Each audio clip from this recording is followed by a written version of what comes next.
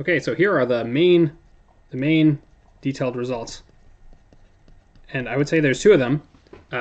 One is telling you the training dynamics, and one is training you what happens on initialization. So there's the training dynamics.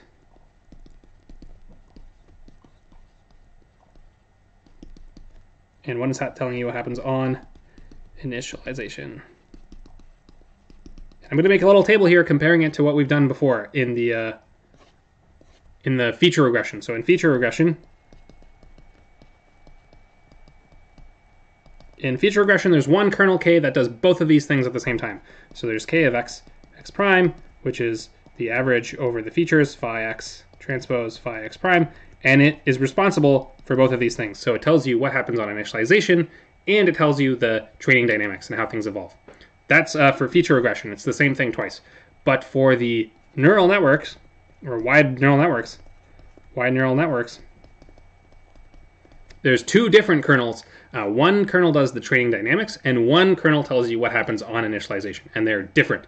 So the training dynamics is some kernel called the neural tangent kernel. So let's delete this. So some kernel theta, which is called the neural tangent kernel.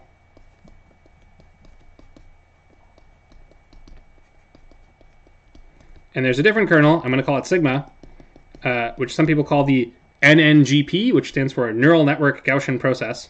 So NN Gaussian Process. The NNGP kernel, some people call it the conjugate kernel.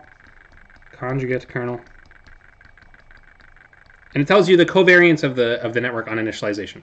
And both of these things are quite a bit more complicated than they were before. So you can write the neural tangent kernel in terms of the features, where we think of the features as being the gradients of the network, but they also have like an explicit formula that you can get just from the network architecture. So these have nice formulas, although they're somewhat complicated. So they're explicit formulas, and they're recursive. So the same way that a neural network is defined where the output of each layer is defined in terms of the previous layer, the neural tangent kernel and the NNGP kernel are really the things at layer L plus 1, and you can define them at every layer L. So these are going to be the two main results. One is going to say the neural tangent kernel drives the training dynamics, and the other one is going to say that the NNGP kernel tells you the distribution at initialization. And it turns out that the neural tangent kernel depends on the NNGP kernel. So you have to define that one first, and that is what I'm calling proposition 20 in the notes. So let's write down what is proposition 20 saying.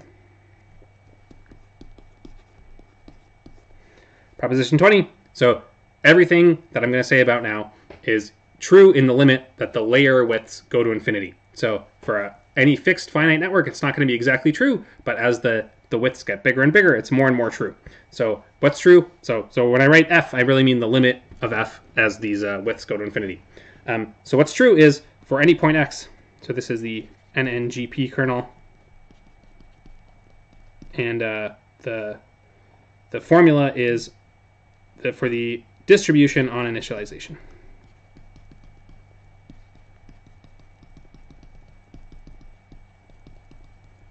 Okay, so for any point x, the following is true. The expected value of L x theta 0. So this is 0. So this is the output of the Lth layer of the network at initialization. So it's mean 0. Its variance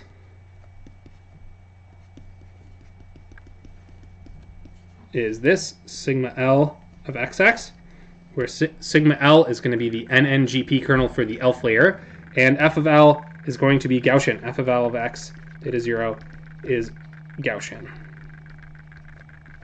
So this is the same kind of statement as we had before for initialization of the feature regression model, and now it's true for the neural network. And there is an explicit formula for sigma L, and sigma L evolves like this. So the recursive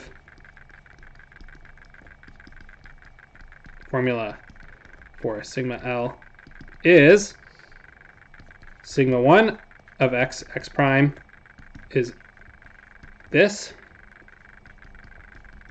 It's a simple inner product. That's the first layer, and then to get the Lth layer in terms of the L minus first layer, you use this formula.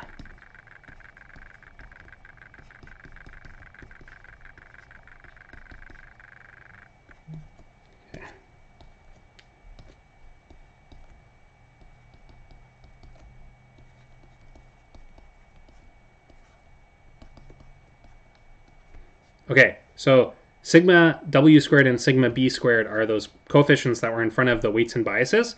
And to get from sigma L minus 1 to sigma L, you use this expected value formula that depends on the nonlinearity phi of the network. So phi is the nonlinearity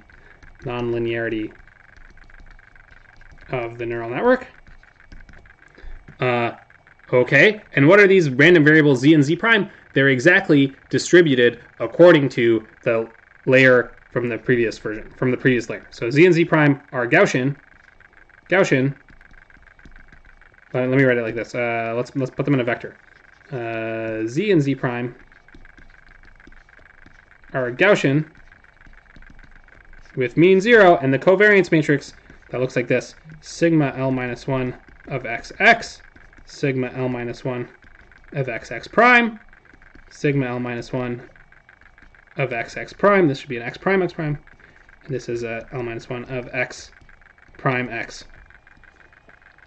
So to go from one layer to the next layer, you're doing an expected value of applying the nonlinearity to Gaussian random variables that are distributed like the kernel from the previous layer. And that gives you the kernel for the current layer. And so this Gaussian distribution propagates through the network. And at any given layer, you have a Gaussian, and its covariance is getting updated in this funny way by using this formula. And so we'll see in the proofs how this goes. And okay, here I've written it for 1 point. Of course, it's true for any arbitrary number of test points.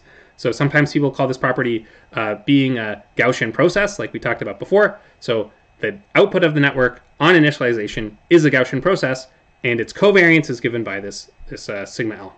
Okay, that's the NNGP kernel. And there's another kernel called the neural tangent kernel that is going to drive the training dynamics.